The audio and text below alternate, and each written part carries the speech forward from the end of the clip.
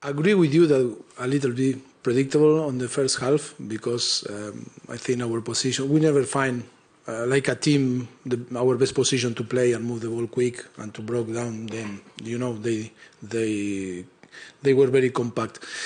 But on the second half, I think we played really well. Of course, that when Christian go into the pitch, I think add more was fresh, and of course add his quality, his top player, and of course help the team to win the game. I am so happy.